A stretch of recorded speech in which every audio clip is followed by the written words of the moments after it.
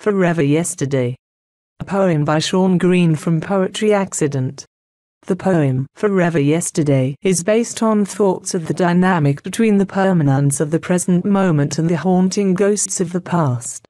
The forever yesterday is no more, has passed away like the fog, now defunct as fading mists, pressed upon by sunlit beams, those artifacts of a past day, once entrenched as if to stay, find no traction in beliefs, torn apart by time's conceit, dismissing mountains without regard, for the depths of bedrock's plunge, seeming solid before the breeze, took the hill and cast it down, leaving only memories, the ghosts in place of solidity, a forever that's passed away, just like the present sure to stay.